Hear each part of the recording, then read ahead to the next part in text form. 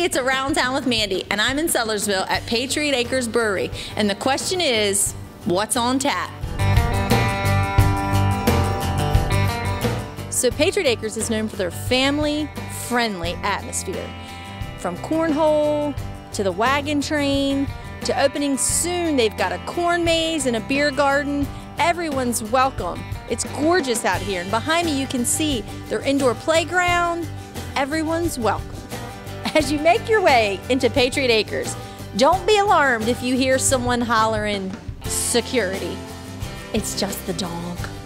So I'm here with the owners. How are you today? I'm good, thank you. Good, and what is your name? Shauna Truitt. Shauna Truitt, and your name? Brian Truitt. Brian Truitt. So tell us a little bit about Patriot Acres. How did it begin? The name, of course, everybody wants to know.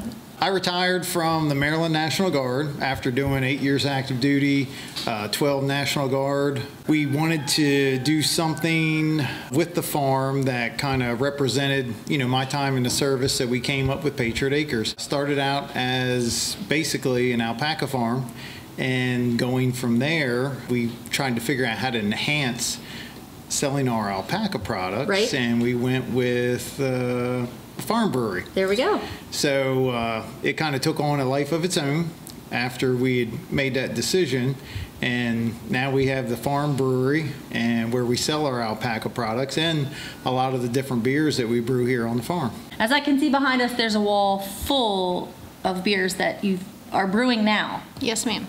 So the wall changes constantly. Sometimes several times a day. Is there a popular beer that everybody seems to like, or does it change? Right now we're being harassed for our Irish Red that we had on probably from March until a couple weeks ago. We finally ran out of it. It was originally called Maggie's Irish Red. Good customer of ours, good friend, passed away unexpectedly. That was his favorite beer. We renamed it to Larry's Irish Red. We're giving it a little bit of a break just to give everybody something new on the board, and they're forming groups and support groups and things.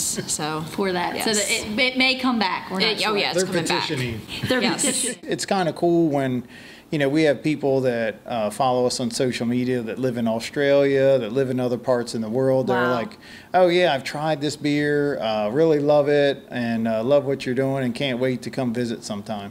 You use some of your farm sources, yes, to turn around back into the brewery to make some of your beer. Yes, that's one of the requirements for having a Class 8 farm brewery license, is to use something that you grow on the farm. Okay. So we do have hops that we grow. We grow the Cascade variety. We also grow strawberries, pumpkins. We have bees for honey, and all of those qualify for us being a farm brewer, using those different items in some sort of the beer process. Nice. And I noticed behind us, as we can see, your 8 taps, but people can come in and buy growlers and crowlers, or as the younger kids tell me, they're roadies. Roadies, yeah. Yeah, you can come in and get a flight. You can get a pint. We can fill the crowlers with anything that we have on tap. And if people bring in their own growlers, we'll go ahead and fill those as well. Like you said, there's other things that you have here as well. You sell your alpaca items. And I see over there you have some soap. Yes, ma'am. That's from our goats. I milk the goats, and we make soap with it, and that sells out really well. We're going to take a tour around the farm and meet the famous Stuart Little. Yes, he is famous. He has been on national TV, or actually regional TV. People call and ask if he's here. So tell me a little bit about the world famous Stuart Little. This is Stuart Little. He's a Sarama. He's a Malaysian breed. He's 4 years old, and he's the teeny tiny rooster. He is teeny tiny. And as you can see, he's talking to us. A nice sit under a shady tree, drinking farm brewed beer, holding baby goats. That's correct. And I'm here with Paige. How are you? I'm good. How are you? So who do we have here? Is this a new baby to the farm? Yes, this is Delilah. She was born, I think, about a week ago. Oh, she's so cute. And there's so many more animals, as we can see. We've got dogs and goats and chickens and alpacas, and it just goes on. Yes, it does. And there seems to be always another one. Everything going on at Patriot Acres. I forgot to introduce one of the most important people here at the farm, the ambassador of fun. Cooper, how are you? Good.